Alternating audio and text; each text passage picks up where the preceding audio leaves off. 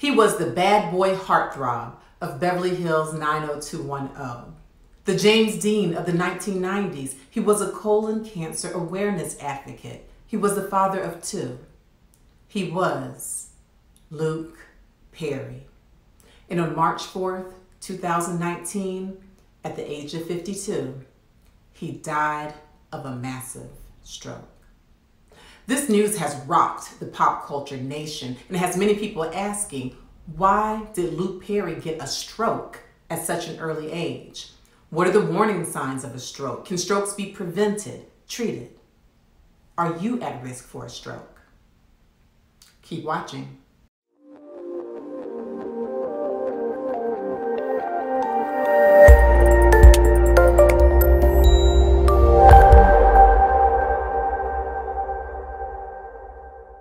A stroke occurs when the proper blood supply to a portion of the brain is cut off. According to the American Heart Association's 2017 Heart Disease and Stroke Statistics, 795,000 strokes occur in the United States each year, and 7 million people who live in the United States have had strokes. The average age when a stroke occurs is actually decreasing. It's getting younger. For women, the average age is 73, and for men, the average age is 68. Being over the age of 40 in and of itself is a risk factor for strokes. There are two types of strokes, an ischemic stroke and a hemorrhagic stroke. An ischemic stroke occurs when the blood flow to an artery that supplies the brain is blocked, if it's clotted off. And there are actually two types of ischemic strokes. There is a thrombotic stroke, which occurs when a plaque or fatty deposits block that brain artery and cause a decrease in blood flow and oxygen to that portion of the brain. And then the other type of ischemic stroke is an embolic stroke, which is when a plaque or a clot travels from outside of the brain into an artery that supplies a portion of the brain. Some sources of embolic strokes include the neck arteries or the carotid arteries. If ever you have a plaque or a clot in a carotid artery, it can travel from that neck vein into a brain artery, causing an embolic stroke. Another source can be the heart, especially for patients who have diseases like atrial fibrillation or AFib. You can develop a clot in the heart, and that clot can actually travel from the heart and end up lodged in a brain artery, causing an embolic stroke. So two types of ischemic strokes, thrombotic and embolic. The other major category of a stroke is a hemorrhagic stroke or a brain bleed. This occurs when a brain artery actually ruptures and leaks out blood. In the United States, ischemic strokes are more common than hemorrhagic strokes. In fact, 87% of strokes are ischemic, while only 13% are hemorrhagic. What are the symptoms of a stroke? Symptoms can include facial weakness or face drooping when a person who's had a stroke tries to smile and only half of the face will smile. You can get arm weakness, leg weakness. You can have a problem with your balance, have confusion, memory loss, dizziness, headaches, blurry vision, numbness. Remember to think fast, F-A-S-T. If someone has facial drooping, arm weakness, speech difficulty, it's time to call 911. Fast. This mnemonic was actually created in the UK in the 1990s by a group of neurologists, emergency medicine doctors, ambulance personnel, and it has since been sanctioned by the American Stroke Association. So to remember the symptoms or warning signs for a stroke, FAST, F-A-S-T.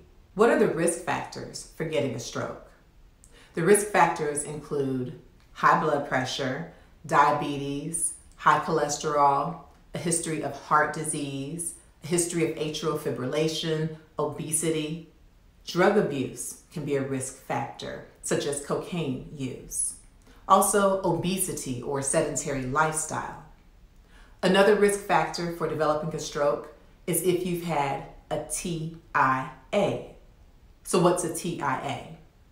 A transient ischemic attack, also known as a mini stroke.